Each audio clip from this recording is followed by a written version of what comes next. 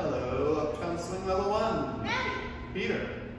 6 count. Oh, So, here's just the basic footwork. We started with quicks and slows. So we went quick, quick, slow, slow. Quick, quick, slow, slow. I'm the leader. I'm a follower. She's the DJ.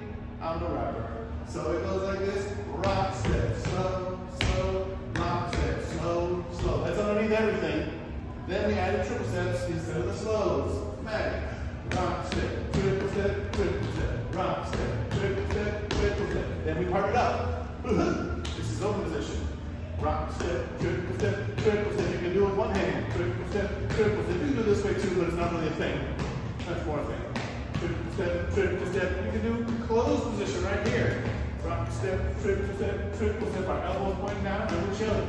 So here's our first move. We got rock, step, triple step, triple step, rock, step, triple step, triple step. That's a tuck turn and a change of places. So, rock, step, triple step, triple step, that's a tuck turn. Here's the change of places. It's where we change places and you keep dancing.